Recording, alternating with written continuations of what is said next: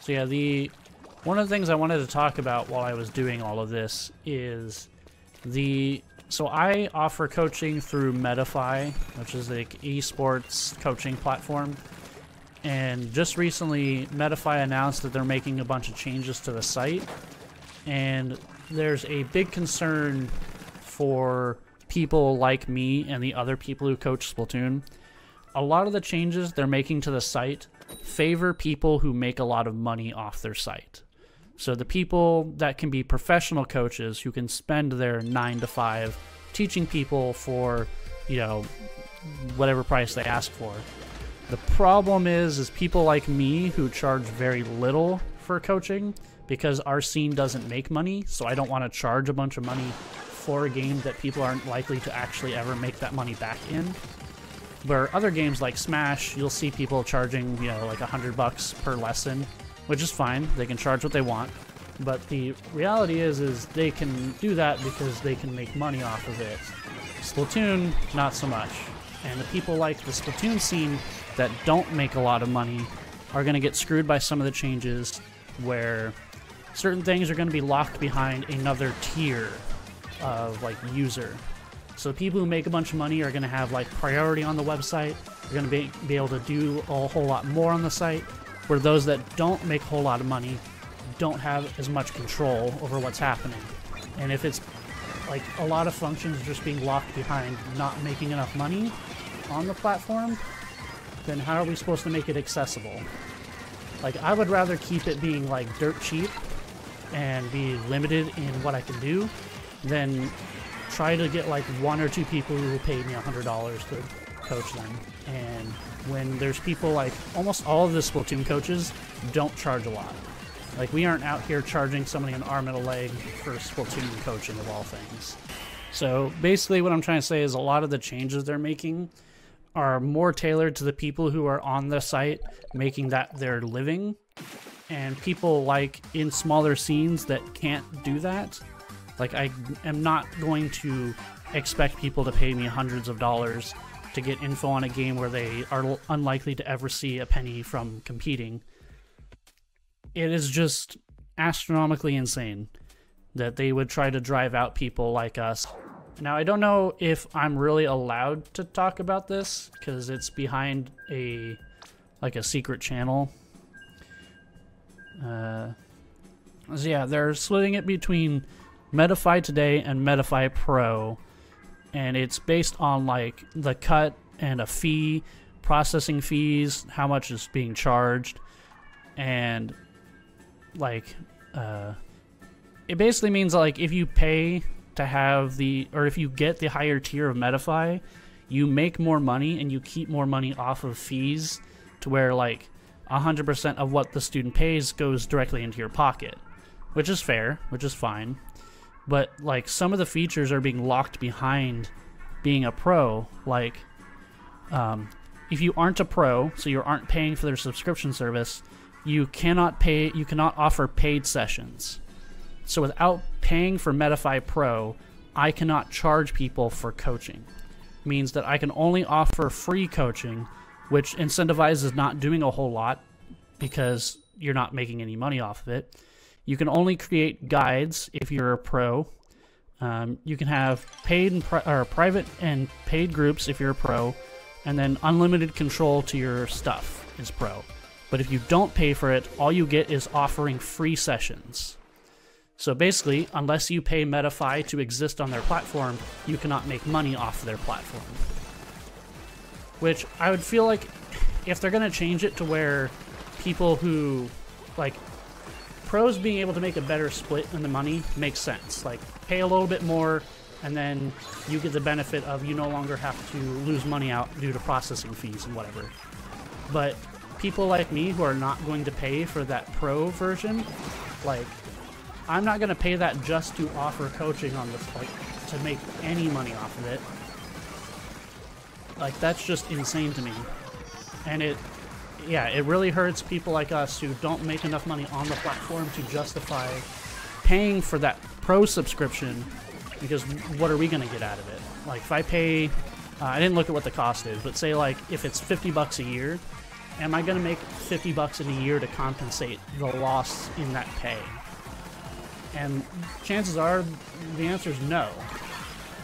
I don't charge enough. Like, all of my sessions are $1 per match. Like, I'd have to have people drop 50 matches, like have me coach 50 matches. And it's actually less than that because I have bulk pricing, where if you provide multiple matches, it gets a whole lot cheaper. So it'd be like, to break even, I'd have to have no bulk pricing anymore, and then have like 50 people be willing to pay for coaching. Yeah, I'm thinking the way that it works is that the whole like getting the pro is to offset the costs in losing out on the processing fees. That's my guess, is you're paying that so you can offset the loss that they would take from that. Most of the other coaches in the Splatoon scene don't charge a whole lot because we all understand that it would be incredibly egregious to charge people an arm and a leg for coaching in a game where they don't make money. So we all charge pretty low. But because we charge low, we are unlikely to make the money back to offset paying Metafy to exist on the platform. And that's the problem, is we don't make enough in our scene to offset the cost of existence. Oh, I just found it. Metafy Pro is 30 bucks a month. So I would have to make 30 bucks a month off of coaching in order to make money. I'd have to make over 30 bucks a month through coaching to be even. And let me tell you, I am not even close to that. Let me see how much money I've made in total off of coaching on Metafy. Okay, my all-time revenue on Metafy in total is $87. So I've only ever made $87 in total off of Metafy coaching. And so almost half of that would just go for 1 month to be able to make money on the platform. Now, this isn't going to be a big deal for people that make actual money off of it, like the professional Smash players or the people who do like really big titles on Metafy. I don't think are going to suffer. I think they're probably also likely to be upset over the changes. I haven't seen most of the reaction. Like, let me see. What is... I'm looking at Smash Ultimate right now. Let's see here. Let's look at Larry Lurr. Larry Lurr, good player. What does he charge? So Larry Lurr for 1 hour, it's 60 bucks. That's fair. I would pay 60 bucks to have Larry tell me I'm good at Smash. I will accept that. That is perfectly fine. Those people can charge what they want.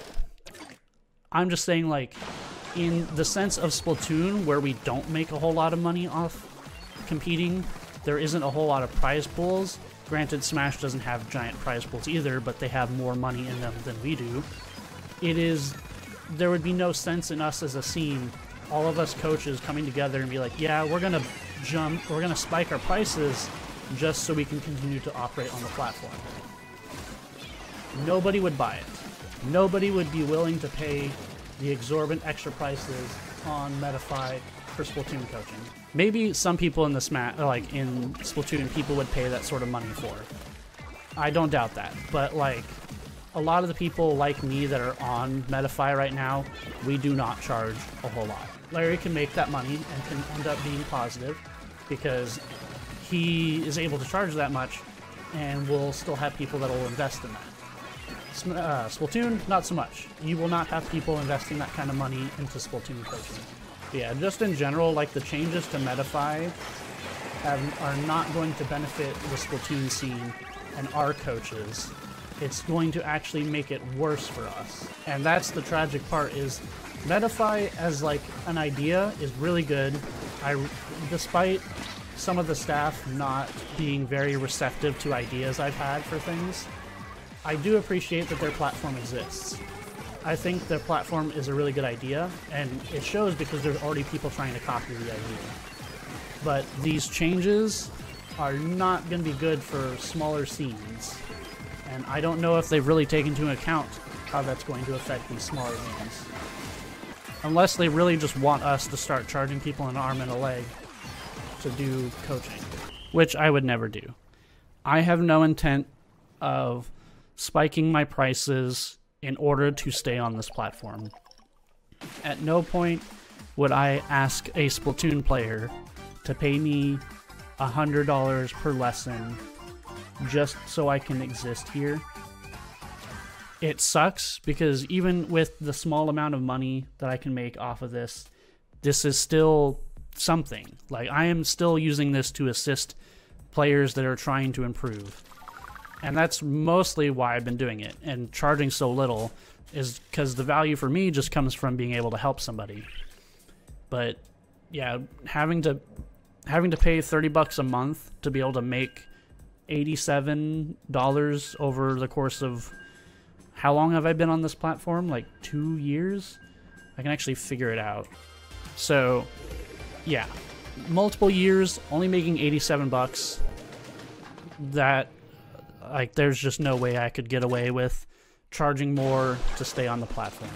Yeah, I've seen people suggest seeing if there's a different place, and I have had a Metafy competitor reach out to me about becoming a coach on their platform as well. So it is not like a thing where Metafy is the only option. There are people trying to compete with them, but it's also a matter of, like, the Metafy has done such a good job at becoming the go-to place for esports coaching that I don't think a competitor will be able to reach that same audience.